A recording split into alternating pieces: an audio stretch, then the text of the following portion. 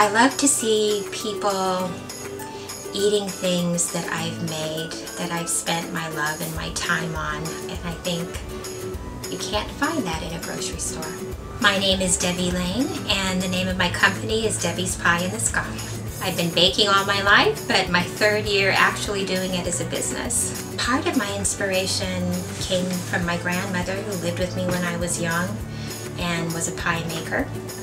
Also, I lived in South America about 36 years ago, and that's how I got creative with pies, and I learned a lot from the local women about their baking and what they use and the different ways ingredients can be combined. I want things that are fresh. I want quality ingredients in my pies. How best to do that than to go somewhere where they would just pick that morning or the day before and bring a basket home. And then I can tell my customers, that's where I got it. This is fresh.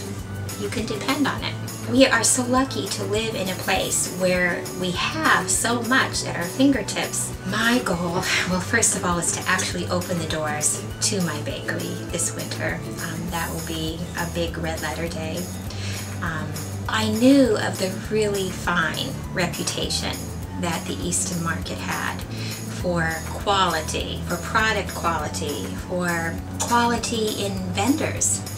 And I am so thankful that I was able to get in there. I'm just very, very grateful for the way things worked out.